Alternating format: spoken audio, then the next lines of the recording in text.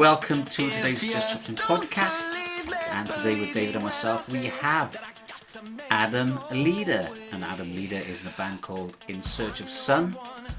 And what a great band they are too. I was just checking out this stuff at Download. I was watching a Download video earlier. Amazing. I love stuff that's going on, you know, you've got a lot going on and it's like entertaining. Thank you very much, man. Thank you. It's a pleasure to be on here, and thank you for having me. It's always nice to be able to have an opportunity to talk about the things you like doing, because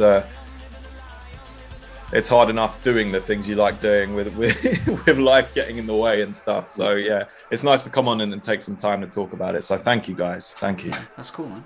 Yeah, it's our pleasure, really. You know, we do it as fans, so we're always interested in meeting new people, discovering new music, and and you're a bit more interesting than regular musician guests, I guess. Really? Well, I would think so. I mean, you've got a couple of different avenues to go down, so which David's going to talk to you about. Yeah, well, obviously you got the movie side of it as well, so I'm really intrigued by that, because we've probably interviewed maybe one or two actors.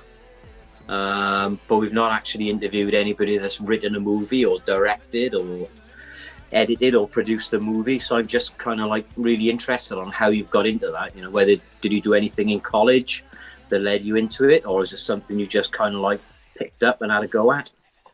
Well, apart from drop out of college after a couple of days of being there, it's funny, man. It's kind of, I don't know, ironic, if that's the word. I was in and out of, well, I was in a band all through school, high school. That's what I wanted to do. And so in school, I was playing music and stuff and writing and covering songs with the guys in my old band there. And then after school, I had this video camera that my parents kindly got me, and I got to make all these ridiculous horror films that were also funny with my friends at night. And then the next day, we'd have everyone back at my house at lunchtime to premiere these ridiculous films made.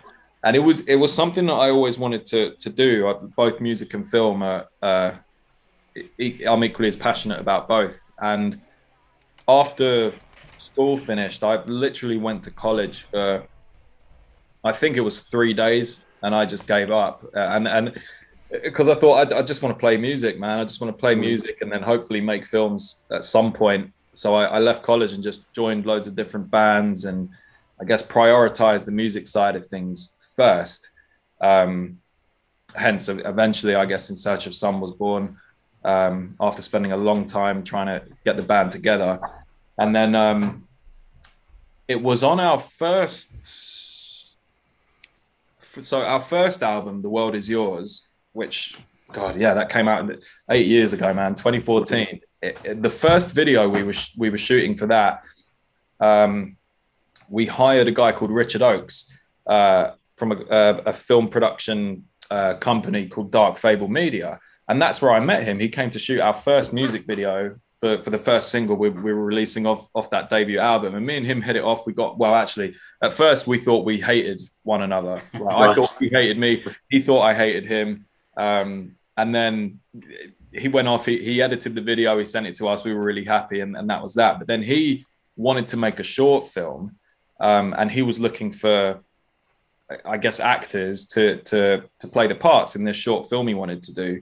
And I said to him, dude, I've always wanted to play a villain, so can I have the part? So he auditioned me. He, somewhere down the line, he somehow liked my audition and got me in the film. And basically we just hit it off and became really good friends after that, and discovered that both of us really, really wanted to make our own movies. And yeah, I guess fast forward a bit, and we decided after a long time of figuring out, you know, how do you even make a film? How do you look at all the films that we all love, which cost millions and millions to make, most of them. And you're like, how do you do that? How do you get to that level of trust and talent, or whatever the word is, for someone to go, here you go, here's 20 million, go and make a film. And we realized that with anything, whatever it is, if it's creative or whether it's film or music, or if it's the regular jobs that most people have, doesn't matter what it is, you have to start at the bottom and work your way up. So we thought, screw trying to find investors for the film, because we haven't got a track record. So why would they trust us with their money? Rightly so. So we thought, let's raise the money ourselves. So we spent a whole year building the Dark Fable Media YouTube channel, which kind of taught people in a really ridiculous way, because we don't take ourselves very seriously, how to film or make movies on a very low budget. And we managed to garner this, you know, albeit small, but really dedicated following of people that tuned in to our episodes every Friday and loved what we did. And after spending a year of building it, we decided to use that platform to try and fund our first feature film, which was something I went away and wrote the script for. And once that script was done, that's when we decided, right, let's do this fundraiser thing. So we sort of spent, we planned this like live stream event where all our subscribers, it was basically a 12-hour live stream. It was from 6 p.m. till 6 a.m. the following morning, where we would just do stupid, can I swear on this? Yeah, of course you can. We would be doing the most stupid, fucked up shit, like just, you know, for people to donate. You know, Rich he shaved his eyebrows and stuff for someone like pledged £100, and people were paying we were like auctioning off certain props from some of the stupid short films that we'd made on the YouTube channel. And over that night, we'd managed to raise, I think it was just under £2,000. Of a £25,000 target in order for us to make this first film. So that was kind of like that kickstarted us into it. And the rest, we basically offered our subscribers a chance to be the investors for the film. So the same way you would get an investor to put 25 grand or 25 million into your film in return for X percentage of the equity of the film. We just did that to our investor, to the subscribers, and said, if you give us £2,000, this is how much you get. If you give us £4,000, or if you give us 1,000, whatever. And we managed to raise the whole amount of money, and we went away and made the film. And God, yeah, and we've just made our second film as well. We just finished. So what did you think? I guess that's the story in short. That's cool. So the first film then that's Hosts, yeah. And it like came out in 2020, and because I've been looking around to see where I can find it to watch it, and that one's on Amazon Prime, isn't it? So you can rent it on Amazon Prime or pay for it or whatever you want to do. Did you release it on DVD as well, or was it just electronically released? At the moment, I know in the UK, it's just on Amazon Prime and Shudder, and I think it's on Sky Store as well. But there's no. Okay. But we know that the distributor at the moment hasn't basically gone down the route of physical DVDs yet or anything. It's something Jodie Foster in it. Hosts. Huh? One Jodie Foster in Hosts. Jodie Foster. Ah, did you get it for 25 grand? I wish I'd get Jodie Foster for that amount. That'd be amazing, wouldn't it? Yeah. But yeah, no DVDs yet. It's just digital streaming platforms over here in the States and a couple of other countries as well. So that's kind of ticking along nicely. And yeah, last year we just decided, you know, I had this idea that, and I won't spoil it because we've just finished the film and it's not out yet, but I had this idea.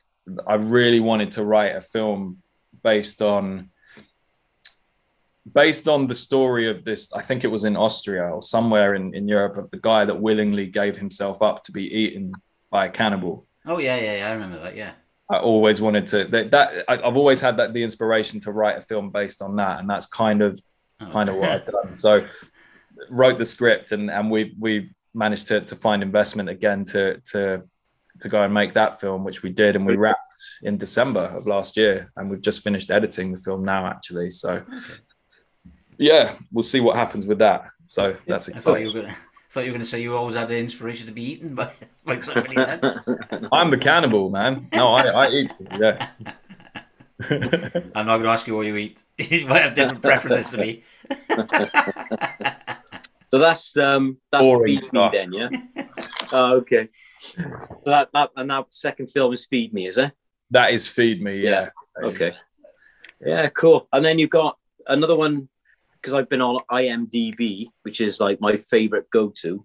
You've got one on there called Dirge as well. Is that a short movie or something that's going to be coming out? Actually, you know what? I don't think we're doing that anymore, to be honest. That was like the first project that we'd written that together before we even wrote Hosts. And that was kind of the inspiration, or I don't know, call it our training session into the world of film, where we had this idea and wrote this story, and Rich went away and made the artwork for that and stuff and the poster, and we thought, yes, let's go and make this film. But then whatever happened in between that sort of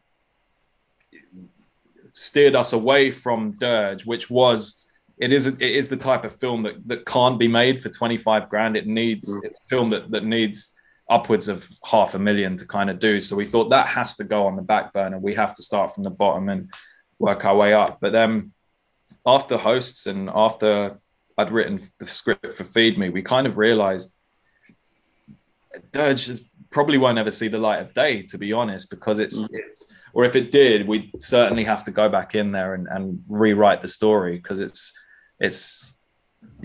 the first thing we did. So I guess to put it simply, it's not very strong now looking back at it. But you learn from these things, man, because at the time you think, oh, this is great. But then when you go back and look, it's kind of like, no, this is not so great. Okay. Have you ever pitched a movie to anyone then? Because like you said, you were thinking about looking for investors, on a big budget. Have you ever actually gone and pitched a movie? There were a couple of investors or I guess wealthy individuals that we did approach back in the Hosts days when we were trying to make that. But I guess we got the same kind of response back, which was completely fair enough. And that response was, look, we know that you're good at what you do and stuff or whatever. We like what you do. We've seen what you're capable of, but without anything to prove it, and most importantly, without a proper business plan, which we didn't have, they were like, you kind of need to go and do your homework first and come back to us with some proper numbers. And we would rather come back and invest in something once we've seen that you've proven you can make a film and make its money back. Which is exactly what we went away and did. And that's kind of why Feed Me was somewhat, easy is the wrong word, but easier to find actual investment for. And there was a brief time where I did pitch it to a couple of studios. But actually, no, sorry, another film. Sorry. So the third film after Feed Me, which has been written, that's not on IMDb yet. That has been pitched to a couple of studios, but again, it's early days. And I feel like it's always, I could be wrong here, I might be laughed at, but I feel like it's always better to try and not sign the idea over to a studio. Yeah. Because you lose all that control over it and stuff, and you might get a worse deal in the back end or whatever. I think it's better to, if you can, find the investment via whoever you have to do it, make it, and then sell it to a distributor or a studio or whatever. So yeah, cool. Oh, I get that. That's cool. Is that you, Dave? No, it's the dog. I know it's the fucking dog. Fucking hell. Well, it's not me then, is it? Stop barking, Dave. I don't bark. I was going to ask you something. Oh yeah, because I read somewhere a long time ago that to pitch a movie to a studio or whatever, you had to be able to write it in something like 4 lines. The whole concept of the movie had to be described in 4 lines. Yeah, there's like I mean, even less, to be honest. If you get the opportunity to speak with someone at, I don't know, Paramount or Blumhouse or whatever, and they say, oh yeah, okay, cool, what's your film about? You have to sell it to them there and then. Like, you have to have a it's not a synopsis. Well, I guess it is a synopsis, but literally like a 1-liner or a 2-liner that says your entire film. It sums it up from start to finish, that makes them go, oh, I like that. Okay. And then they'll say, send me the script and we'll have a look through it. Okay. But yeah, that's super important. But even for general audiences around the world. You know, when I guess back in the days of going to rent films or DVDs or whatever, you'd look at the back and you'd alongside the pictures, you'd read what it's about, and that's the sellability. And it's the same on Netflix nowadays, where you look at it and you see the text, the little blurb, that's what I'm thinking of, the blurb about the film, and you've got to be able to sell it quickly with that. So the pictures. If there's boobs on the pictures, mind that helps as well, doesn't it? Well, that's for you fucking pervert. Pictures, a strong trailer, and a solid blurb for the very few people that actually read it. Did you do a trailer for Host then? Is that available somewhere to see? Because I'm going to go on Amazon Prime and buy it. I got to be honest, so I can have a watch of it, because my buddy messaged me the other day and was saying about the film, and he said it's really good, man. So I'm going to check it out and have a watch of it. Thank you, man. Thank you. There is a trailer. I'll send it over I'll reply in this email and I'll send you the link. Okay, cool. Thank you. Oh, is it a long movie or a short movie? It's a long film. It's about 90 minutes, or just under 90 minutes. And this new one, Feed Me, is, I think, the first edit we did. So we finished the first pass of the edit at the end of January, I think it was, this year, and the first pass of the film was coming in it came in at 2 hours and 16 minutes, and we were like, fuck that, we have to shorten this down, because the sweet spot for a film generally is an hour and a half. And somehow, like, just going through it, like, constantly, like, start to finish, taking stuff out, changing things, we've managed to get it down to an hour and 37 minutes, which I'm super proud of that, actually, because that took a lot of time and effort to do. But it takes me forever to edit a fucking podcast. It's a tough game, isn't it, man? People don't realize that whether you're editing audio or audio and video, it's long, man. It's tedious. I mean, I only put stuff in, I don't take stuff out either. You know, like on this format, all I'm doing is throwing stuff on the screen, really, and just like researching it and finding it and then pasting it in, and it's fucking nightmare. But we do the radio show as well, and that's all audio, so we record our audio and then I paste it into the radio show, you know, in between the songs, and I have to cut that up and everything, and that takes fucking forever as well. It's like our first radio episode, I think it took me like half hour or something, and it was pretty botchy, you know. But now we're on, like, how far are we in, Dave? 3 months into our radio? Yeah, I think we've done maybe 14 episodes now, maybe 14 weeks. Nice. Yeah. And now it's fucking takes me like 7 hours or something.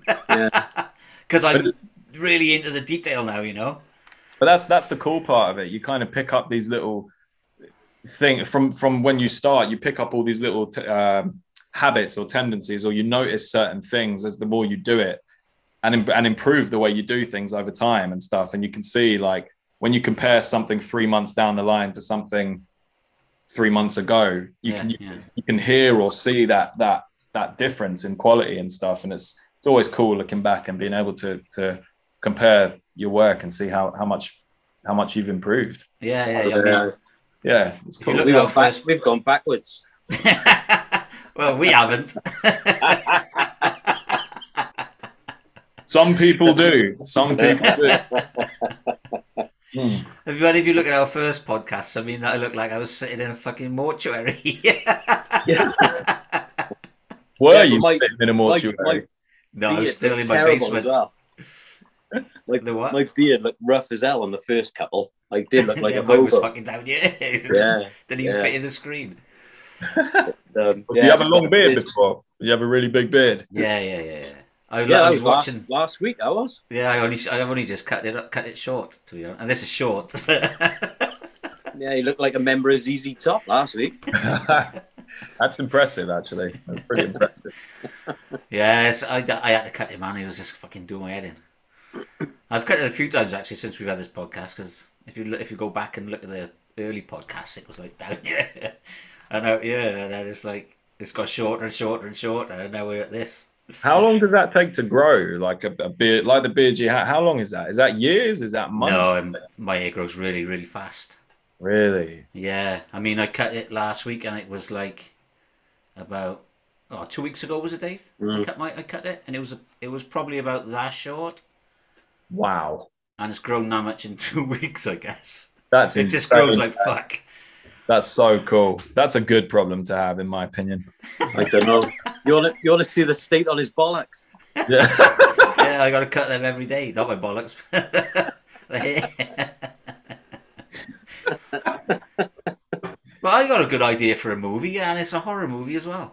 Oh, you're gonna pitch it, I'm gonna pitch it. I love pitching stuff at people. Here we go. That's why he was asking you, Adam, about pitching. He wants you to be the pitchy. He's already fucking writing it down.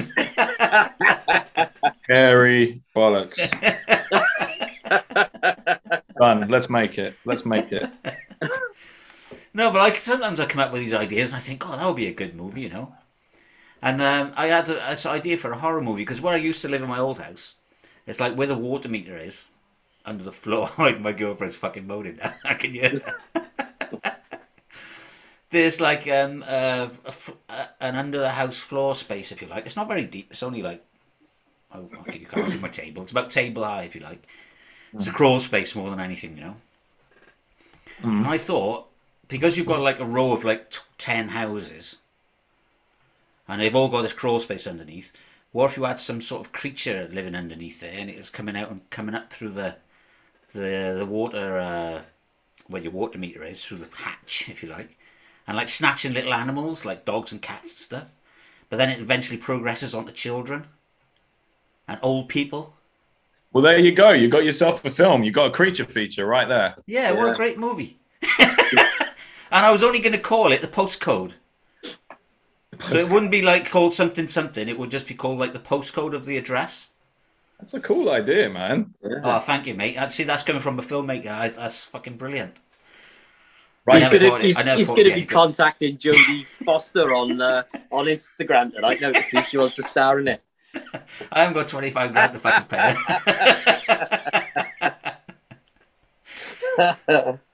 But yeah, you know, sometimes you have these mad ideas, and I just thought, that might be a good idea. Yeah. But anyway, let's go back to your band for a bit. In search of you said you made your first album when?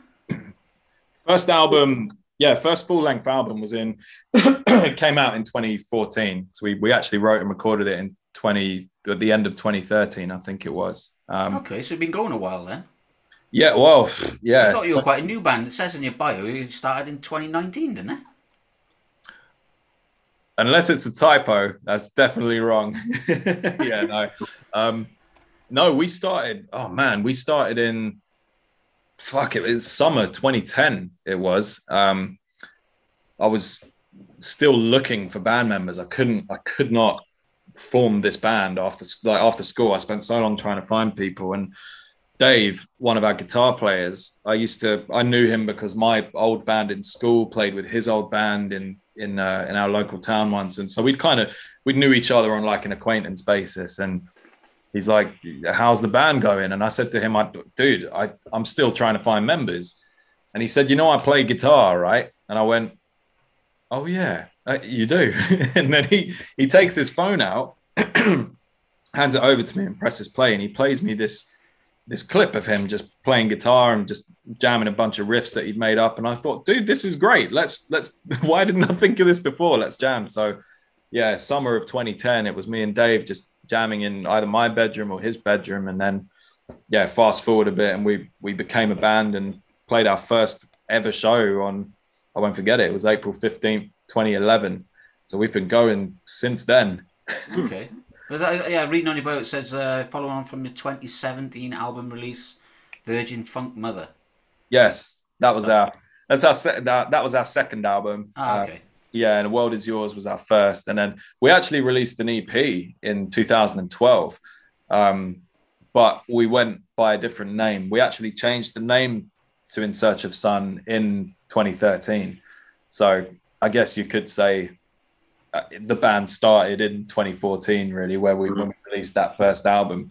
But technically, we've been going since since 2011, since that first show back in 2011, man. Okay.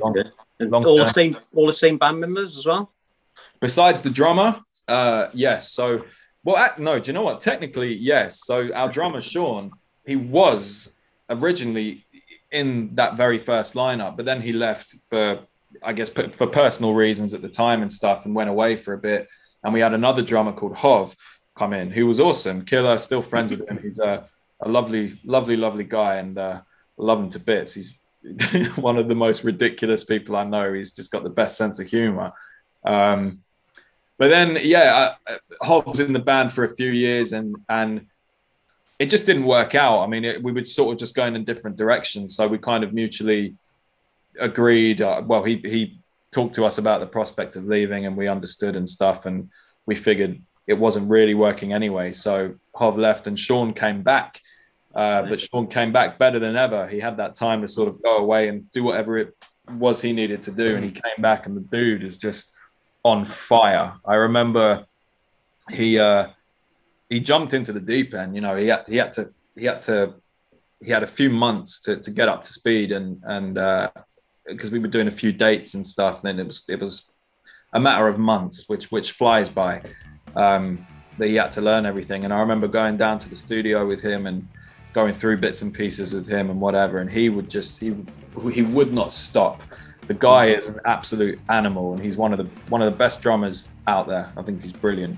Is he the guy in the download video then? Yeah. He's good, man. He is good. Yeah, he's. But the whole band. I mean, I was watching that download video, and it's got like it's quite a remarkable visual, really. I mean, some bands you see they're quite fucking boring, you know, especially some.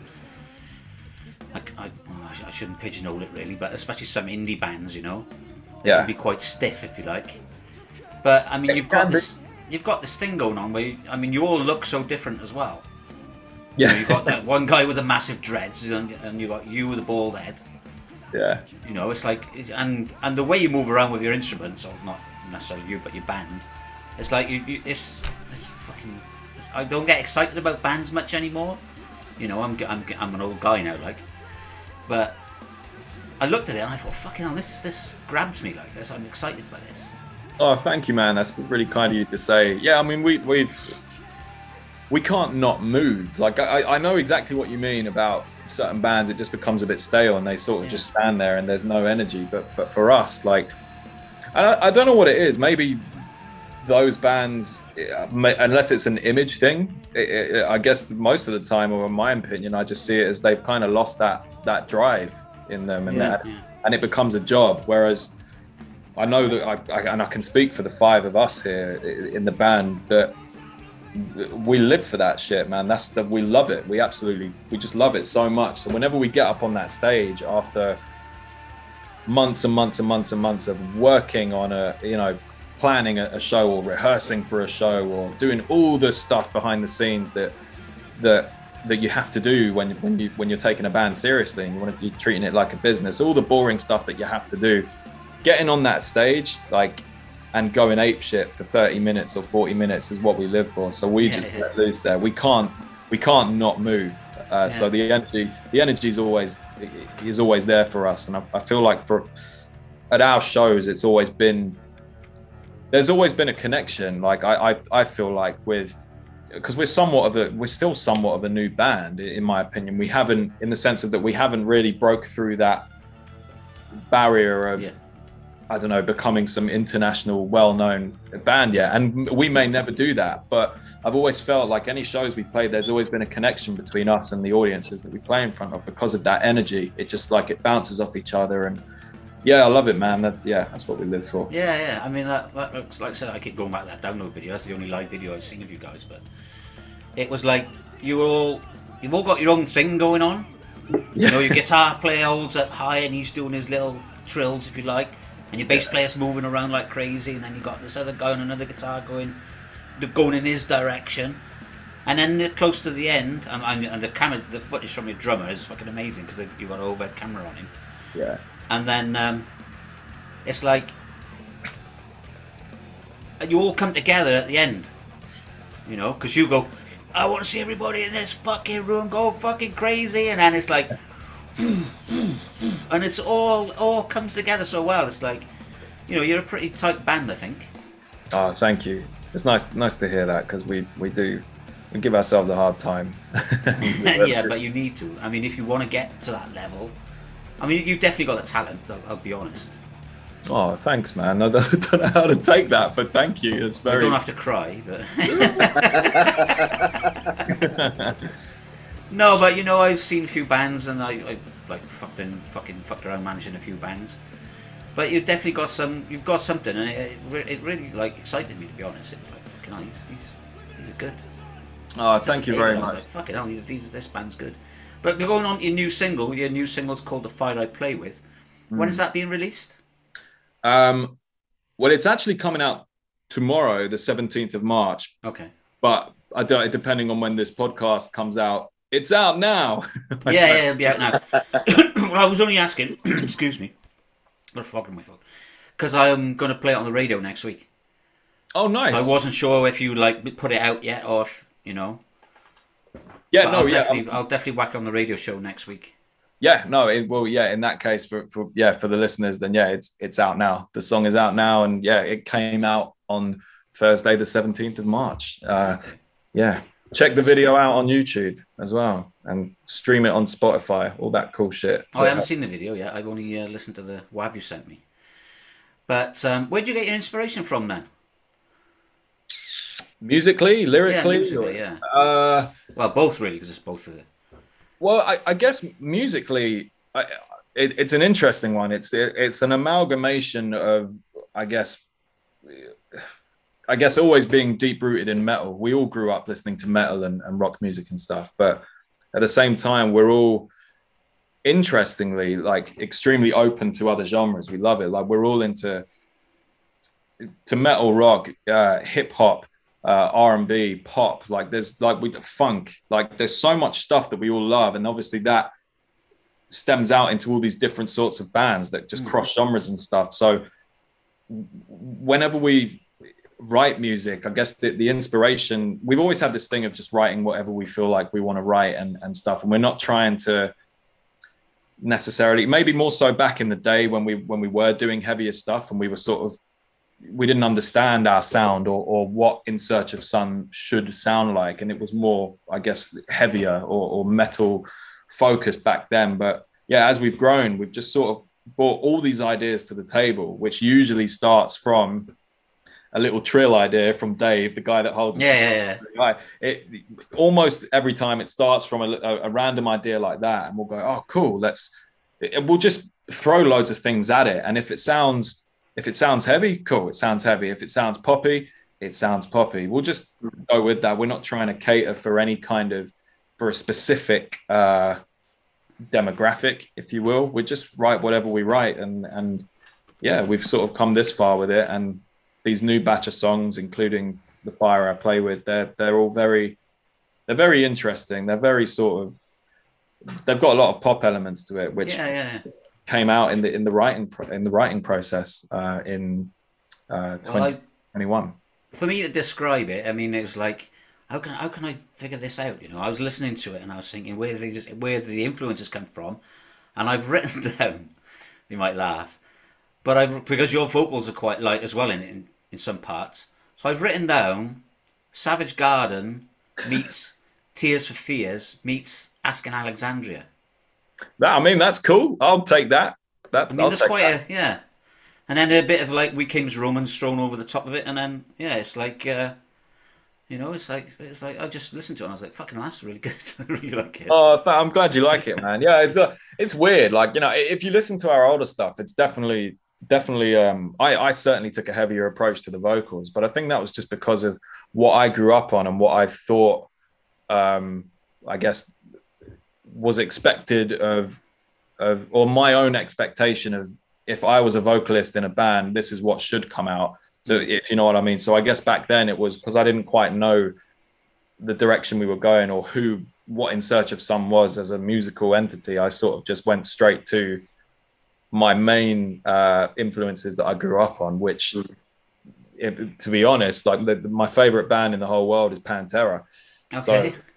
So Phil Anselmo, he's my he's my idol, man. Like, you know, that dude, his voice is just ridiculous, man. So I took a lot of inspiration from him, but then eventually I started tapping into other stuff like Incubus. They would probably be my other favorite band as well nowadays.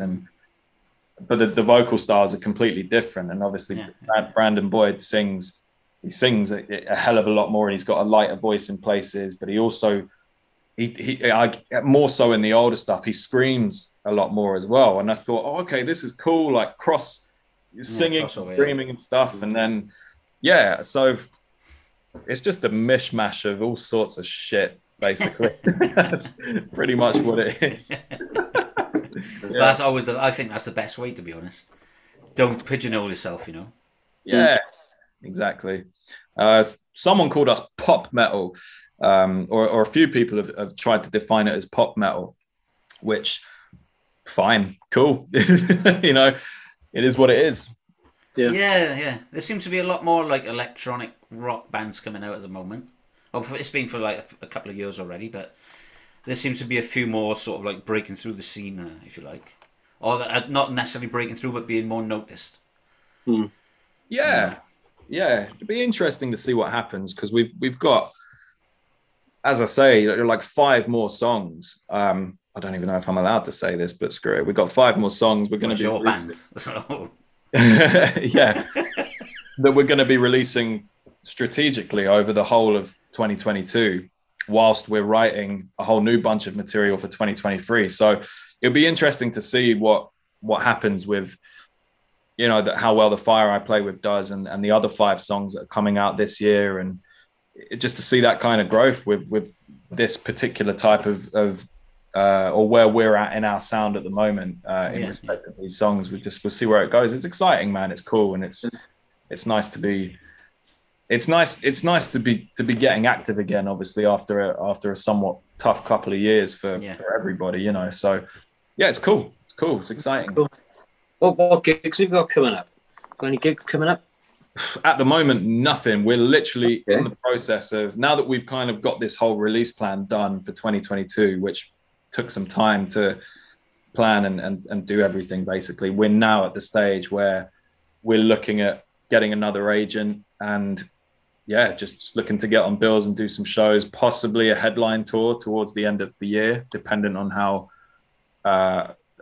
big of a response we get from this, you know, these songs over the year, and we'll see. But there's some stuff in the pipeline we've been put forward for already, but nothing is, as of this moment in time, nothing is booked yet. It's in the plan. It's the plan. Okay. Yeah. How did you get on Download then? Did you have an agent then? Did you have a management, or?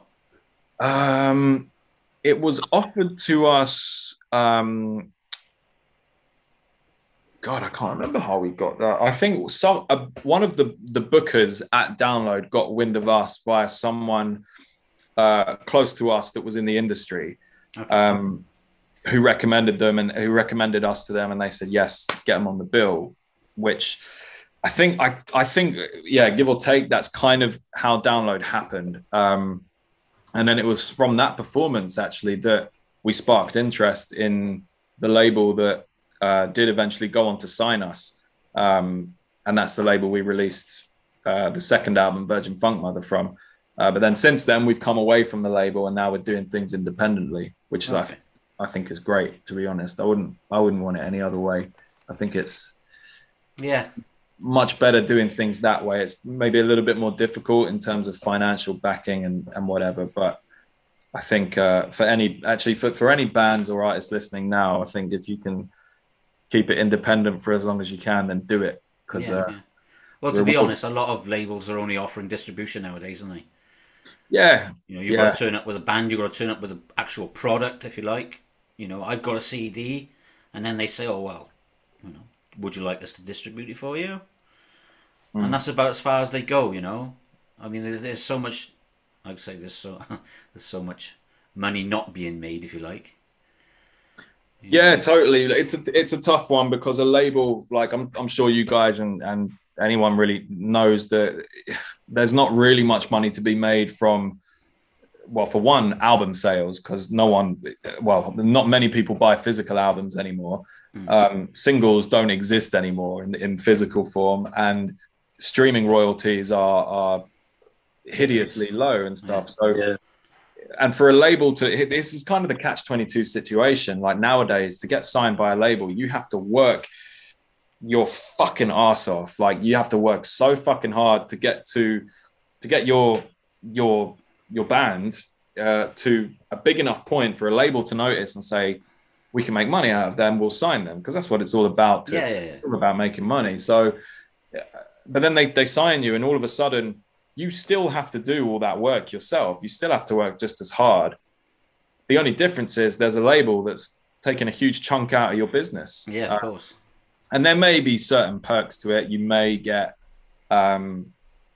marketing out of it, or it may open doors to getting a really good agent and stuff for shows. But when those things, in my humble opinion, when those things are obtainable, albeit maybe harder to obtain, but still obtainable solely on your own and independently without having to sign to a label, I would always advise to just not go with a label. There's just no point. Put the work in, and you can get there. Nowadays it's a lot more accessible, I suppose. I mean, if you go back 20 years ago, it was a lot more difficult. But now with the streaming services, it's quite easy to get your music out there.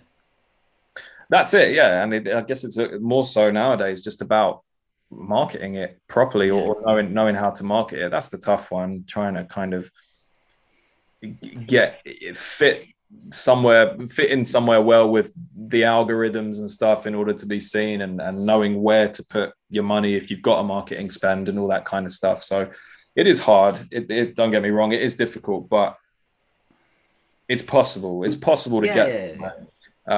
And it's worth it, in my opinion. Well, it has to be worth it, otherwise you wouldn't be doing it. Exactly. It's you have to think it's worth it. I mean, it's totally worth it for those slots you get, for those mere 30 minutes on stage. That's what it's worth it for, man. Just to be able to, everything just goes, all the shit you've got in your head just disappears for those 30 minutes while you're on stage. And I'm the happiest dude alive when I'm on stage. Whether I sound good or not, I don't care, man. I'm just on stage. I get to do my thing, and the rest of the boys as well. And that's true happiness to me. That's true happiness, and that's what makes it worth it. So you're making your own music videos nowadays? Yeah. I guess since teaming up with Rich, like from Dark Fable Media, that's kind of what I guess over the last year or so, I've not been doing as much together because of just so much. I've been busy with the band, and we've also both equally been busy with the film and stuff. But we did, after kind of joining forces with him with the film stuff, wow, many years ago now, I guess, thinking back to it. Yeah, we sort of teamed up, and he took me on, and we started shooting music videos together for other bands, my band included. So yeah, and I guess that's kind of like, it is for him. That's his bread and butter. That's what he does. He shoots music videos and stuff for other bands, and he's ridiculously good at what he does. He's very good. But yeah, that's kind of what we sort of went on to do that together for a period of time. And yeah, we shot most of the videos for In Search of Sun, to be honest, moving forward after that, including The Fire I Play With. That was shot by Rich. I had a little go at times. There was a couple of shots that I did, but he's the guy that does it, man. He's really good. So yeah. All right, cool. All right, then, mate. Well, that's been fascinating to talk to you, to be honest. Oh, thanks, man. It's been really cool being on here and chatting with you guys. So thank you. Yeah, just a thank you for having me on and letting me chew both your ears off. No problem. Yeah, I'm looking forward to seeing you live, man. And like I said, I'm definitely going to download that movie tonight and have a watch, because it's been highly recommended by one of my buddies. So I hope it does really, really well. Well, I don't know if he was the guy that posted on your, because you put podcasts, get in touch on your Facebook, and a guy called Lee Evans actually put. Oh, it was him. That's so. Oh my God! So you guys know Lee? That was through him. Well, Yeah, I don't know yeah. him, but David knows him. Yeah. Yeah, I know him. Yeah, I love that guy, man. I love him. he's good as gold, isn't he? Yeah, he's brilliant. He's yeah, that's how he heard of us, man. Like we got a couple of shows down in Wales, and yeah, met him there, and been friends ever since. He's an awesome dude, and he's always got nothing but good words to say about the band and stuff, and he's always sharing our stuff. So nothing but love for good old Lee Evans. Ah, there you go. We'll be happy with that. Mm. Yeah. So was that at the Patriot then? Was it, or the Dragonfly? It was the Patriot. Yeah. Okay. His home, yes. Which was, I don't know if I'm allowed to say, so I won't. But I've got some funny fucking stories related to the Patriot. Go on then. You can't fucking leave us in limbo. Oh man, I'll say the toned back version. But basically, the first time we walked in there, they kindly let us crash there for the night as well, because obviously we're from London, so it's a hell of a long way away. So, but obviously they have their regulars in there that like to spend their time downstairs and have their drinks and stuff after the show and whatnot. And Dave, the Trilly guy, Yeah. he gets like way too drunk, and he's going around and like challenging all these big fucking biker dudes, like the type of guys that go there. Like I wouldn't want to mess with them any day at all. So like he's going up challenging him to arm wrestles. Bless him. He thinks, and like he's so harmless. Obviously, he didn't mean to annoy anyone, but because he was so persistent and he didn't realize it, one of them, like I could have sworn, like the biggest guy in the room comes up to me, and he leans down because he's obviously twice my size, and whispers in my ear, "If you don't get your mate to shut up, I'm gonna fucking kick off." And I was like, "I'm sorry, sir. I'm sorry." Oh, David, it was just a funny night, just annoying all the locals and whatever. But yeah, it's a really good venue to play, and yeah, really good people. Well, they've just rebuilt it, so you need to get back up there, man. Yeah. I've been seeing the updates, and yeah, I'd love to get back there and play it at some point. So yeah, I'm sure that can happen down the line. Cool. All right then, mate. Like I said, it's been a pleasure to speak to you. Very interesting. Yeah. I'm glad you like my movie idea, because my girlfriend thinks it's shit. All right, She I'll might be put more it impressed for when you. get Jodie Foster on there.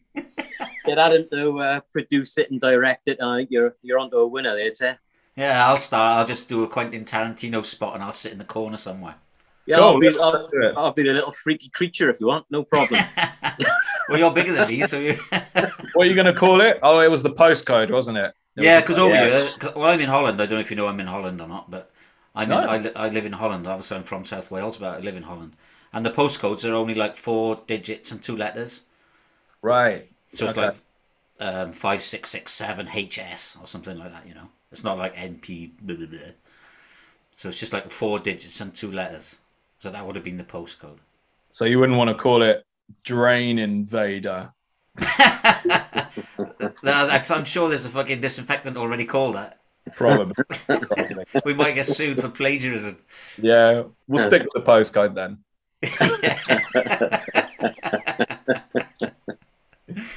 Cool. Right, mate, yeah, let me know when you've got some more stuff coming out. We'll get you back on. Oh, I would love to. And again, thanks for having me, guys. And yeah, let's keep in touch. Yeah, cool. Yeah, definitely. Yeah, I will now. Now you're my mate on Facebook. Yeah, let's do it. All right, cheers, Adam. Thanks, Great man. stuff. Cheers, Adam. Thanks, buddy. Bye. Thanks. Cheers. Bye.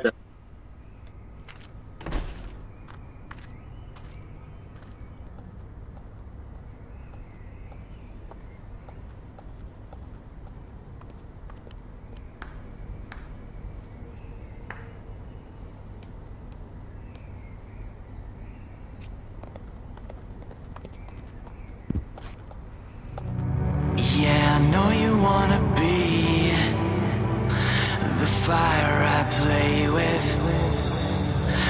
Yeah, I know you wanna be the fire I play with.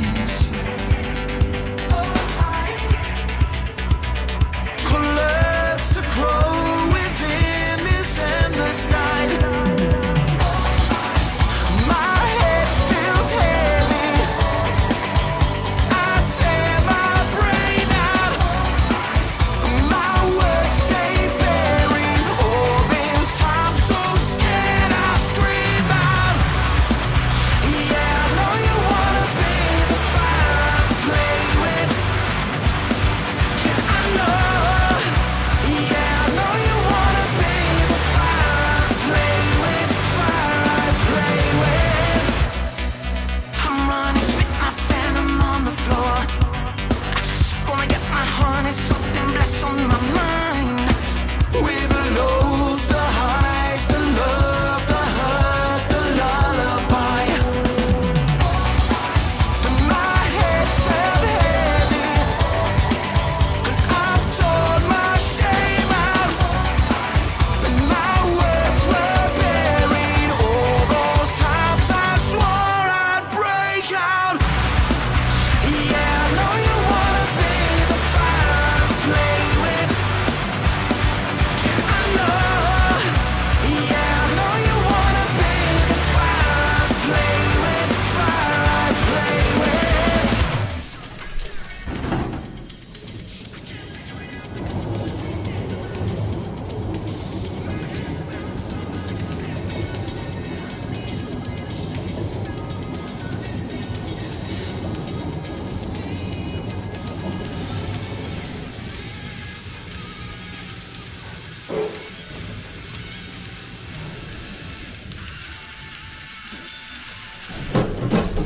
Yeah, I know you wanna be the fire I play with. Yeah, I know you wanna be the fire I play with. Fire I play with.